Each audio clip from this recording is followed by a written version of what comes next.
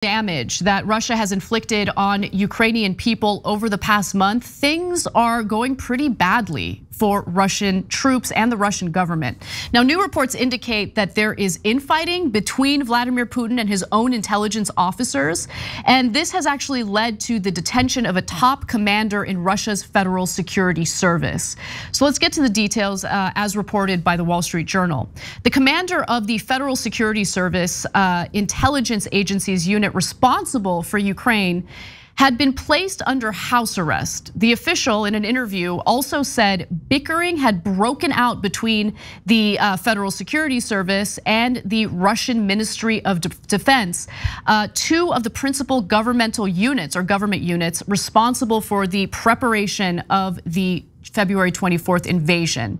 So just to give you a little more detail on who this person is and what the consequences have been, the FSB officer said to be under investigation and house arrest is Colonel General Sergei Beseda, head of the intelligence agency's Fifth Service, also known as the Service for Operational Information and International Communications, which operates as the de facto foreign intelligence arm of the overall agency. It would have shared responsibility for preparing the way for the invasion of Ukraine. So Putin is incredibly frustrated at how the invasion is going. He genuinely thought he'd be able to swoop in and just take control of the whole country within 2 days. And part of the reason why he thought that is because he's the kind of person who will hire intelligence officials and then get mad at them for telling him what he doesn't want to hear. So if the intel officials have intelligence that indicates that, hey, Putin, maybe you want to hold off. It seems like there isn't enough opposition to Zelensky's government within Ukraine for you to actually win this, Putin will lose it. In fact, I have a perfect example of that in just a moment, but first, more details. Now, remember, we're talking about a key player in developing the military plans for the attacks on Ukraine. He's being punished, he's on house arrest. Other reporting coming out of Russia also suggests that a second FSB official was placed under house arrest as well. The officials were interrogated for providing poor intelligence ahead of the invasion, according to Andrei Soldatov. He is a Russian security services expert. They were in charge of providing political intelligence and cultivating networks of support in Ukraine, he said in an interview. They told Putin what he wanted to hear about how the invasion would progress. And look, none of this is really surprising when you take into account the way Putin responded to his intel chief when he met with his Security Council just days prior to the invasion. He gets together with all these officials to hear what they have to say, whether or not they support invading Ukraine. There were a few who didn't really seem to be on board, but if they gave any hint that they weren't on board, they would be treated the way his intel chief was treated in this next video. Just watch. What was especially weird and creepy was the way he dressed down the head of his foreign intelligence service, Narishkin. Narishkin was sweating, he was stammering. В противном случае мы должны принять то решение, о котором сегодня говорится. Что значит в противном случае? Вы предлагаете начать переговорный процесс? Нет, я... Или признавать суверенитет? А я говорите прямо. Я поддержу предложение о признании. Поддержу или поддерживаю? Говорите прямо, Сергей. Поддерживаю предложение. Так и скажите, да или нет?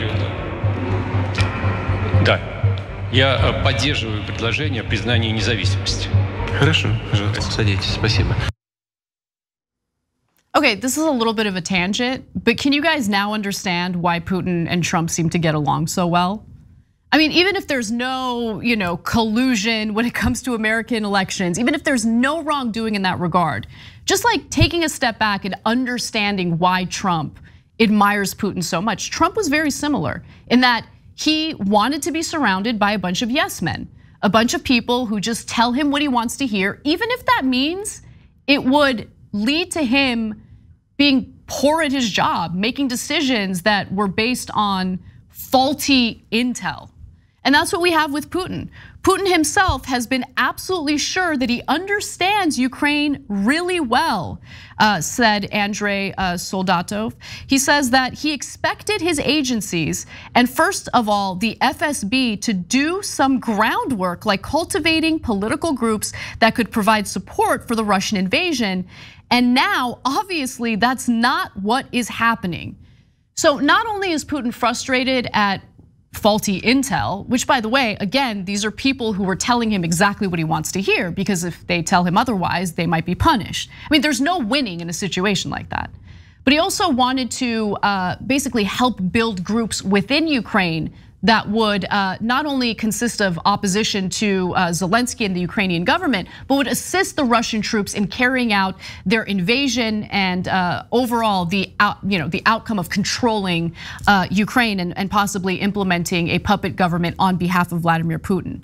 Now, 4 Russian generals have died, the Ukrainian government says. Some US government calculations estimate as many as 7,000 Russian troops have been killed in action, though officials caution those are uncertain estimates.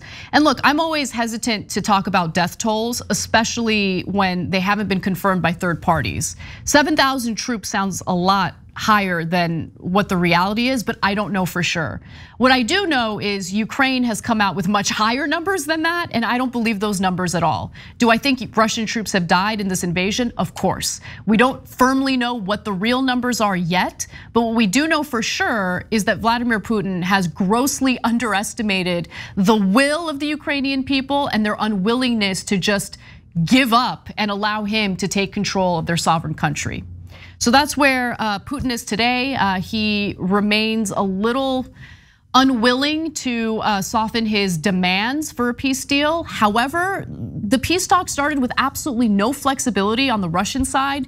And now all of a sudden we're hearing about some possible concessions from the Russian side. So we'll see how it all plays out. That's where things stand as of today. Thanks for watching The Young Turks, really appreciate it. Another way to show support is through YouTube memberships. You'll get to interact with us more. There's live chat emojis, badges. You've got emojis of me, Anna, John, JR. So those are super fun. But you also get playback of our exclusive member-only shows and specials right after they air. So all of that, all you gotta do is click that join button right underneath the video. Thank you.